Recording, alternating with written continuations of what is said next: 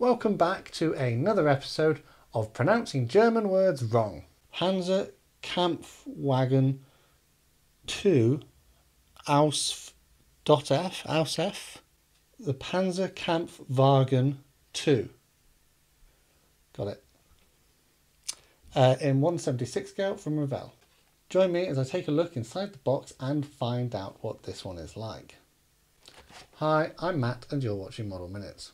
On the outside of the box we've got a very interesting image of two of these tanks fighting in the desert. You can see that one's in the dark grey colour and there's another one here in the yellow colour. And I've already seen inside of it, and that's an indication that there are two different paint schemes that you can do with this kit. Up here it tells us it's 176 scale and we've got a dimension that it's about 6.3 centimetres long. Or is that wide? I don't know, it just has one measurement on there, so that's probably the length. The edges of the box, the long edge here has information about the actual PanzerKampfwagen and also the different colours of the Revell paint system that you might need to get. The other side tells us that this is a product suitable for those aged 10 years and older, and it's also got some addresses. The ends of the box feature the same image from the front and also the skill number, which is a skill number 3. I find that Revell skill numbers have to be taken with a pinch of salt because they don't necessarily respond to how difficult the kit is to build, but more so the number of parts inside the kit. It's something like between 10 and 20 is a skill level 1, up to like 50 is like a skill level 2, 50 onwards is 3, over 100 is 4, like that. So it doesn't necessarily mean how hard it could be, because you could have a skill level 1, which is actually really difficult, and a skill level 5 with 100 pieces, which is really easy to do. On the back, it says it here. It tells you about the skills here. 5 categories. Number 1, easy snap kits. 2 is a simple kit of about 30 parts. 3 has up to 100. 4 is over 150 parts. And 5 is 150 or more.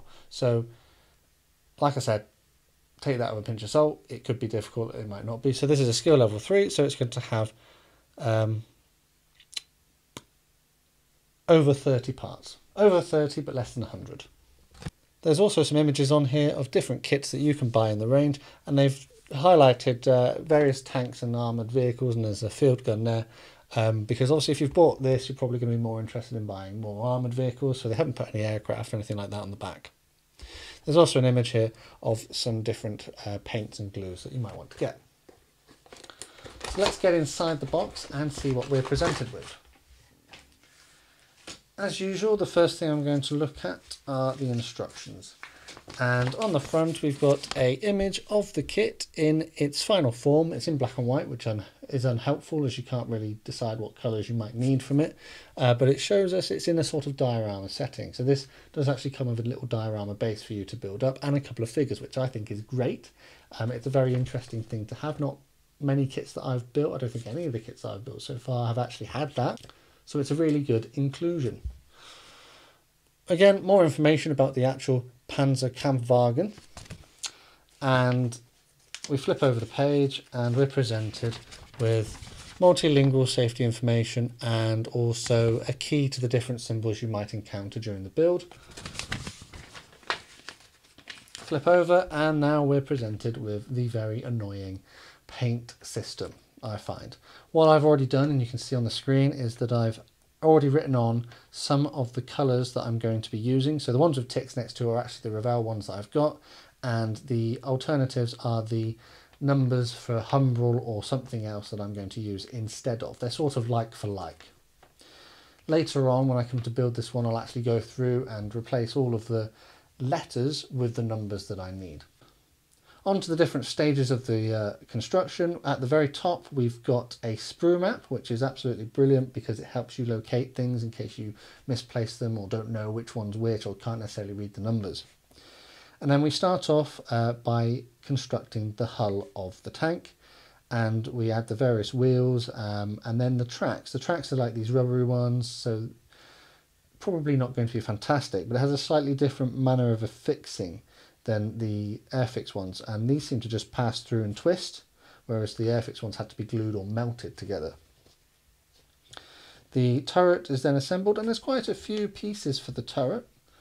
And it would seem when you get to stage 8 that if you don't glue it in, you should be able to turn it freely. We had more separate parts to the top of the tank up until stage 11, where the tank should be complete. So the tank isn't too difficult to build. It should be quite easy. It would probably be quite suitable for a beginner to do. We've got 2 steps here on how to paint the figures. So we've got one chap who's holding a submachine gun and another chap who's about to throw a grenade. And I believe that they're painted in sort of desert yellow colours. Finally, steps 14 and 15 is the assembly and painting of the diorama base, and it has a sort of desert style house, and the last step 15 is where they position the 2 different figures and the tank on top of it. So you could glue this if you wanted to, or you could just simply position them on there. So 15 stages, not particularly difficult to do. The instructions are relatively clear. There is quite a lot going on in each step, and I feel like they could have expanded it a little bit, but to be honest, these shouldn't be too difficult to follow. Steps 16 and 17 are just the 2 different painting schemes. One is for a PanzerKampfwagen of the Panzer Regiment number 8 in North Africa in 1941-1942, and I believe that one is painted in, what's it painted in?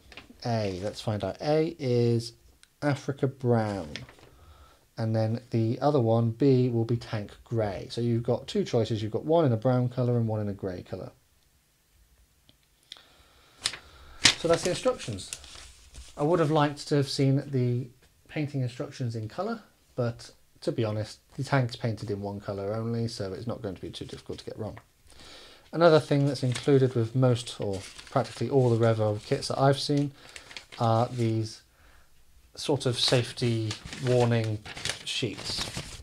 So if this is your first time, make sure you read this, but it gives you information, you know, that it's not suitable for those under 8 years old, adult supervision is required, wash your hands, keep chemicals out of the reach of children, and so on and so forth.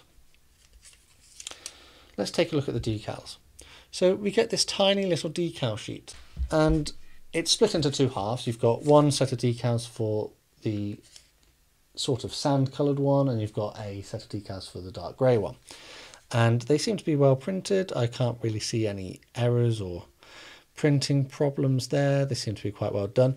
The large sort of Arabic lettering, that's for going on the building.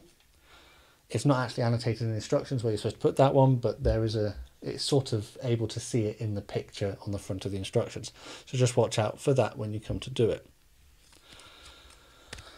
I don't normally have any problems with Revell transfers, so they should go onto the model quite well. So now it's time to take a look at the sprues. They come in a plastic bag, which is very well folded up and stuck together. So let's get these bits out. The first thing I notice with these sprues is they feel quite firm. The plastic's quite firm and smooth, but it doesn't feel greasy, so that's quite good. You might need to give this a wash purely because it's quite an old kit, and we'll talk about that in a minute, but generally it doesn't feel to be too bad. I can't see any sort of parts that have failed to be reproduced. There is a bit of flash in places, but generally the moulding is quite good. On this first sprue, we've got parts of the demolished house, along with other elements of the tank, such as the top of the tank, the bottom of the hull, and elements of the turret, and they are moulded to quite a good condition. There's a reasonable amount of detail on here, which is quite nice to see. On to the next sprue now, and we've got the large diorama base, and that's quite well done too. Obviously some very careful painting will be required to make that look particularly good.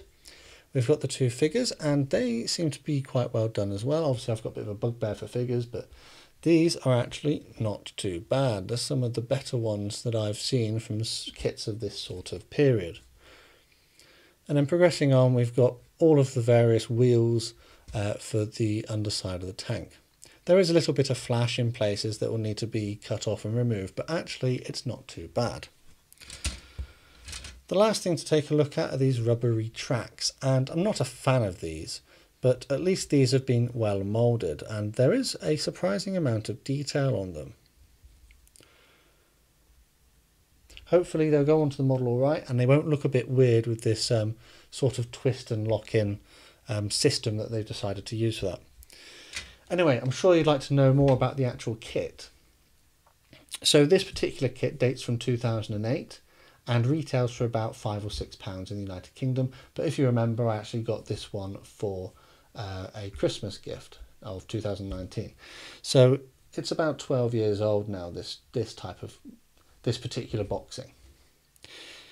This entered the Revell range in 1997 as part of a gift set or a model set, but this wasn't the first time this kit had been seen on the market. It's actually a matchbox kit which dates back to 1976.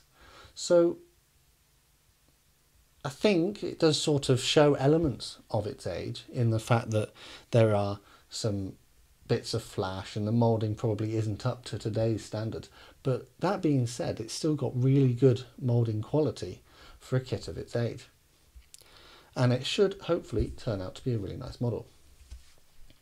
So let's just do a little recap. You get two yellowy sort of sprues, which are moulded to quite a good quality, a little bit of flash to get rid of, but nothing to worry about, and some rubber tracks, which are done quite well as well. A small decal sheet, which seems absolutely fine and shouldn't present any problems.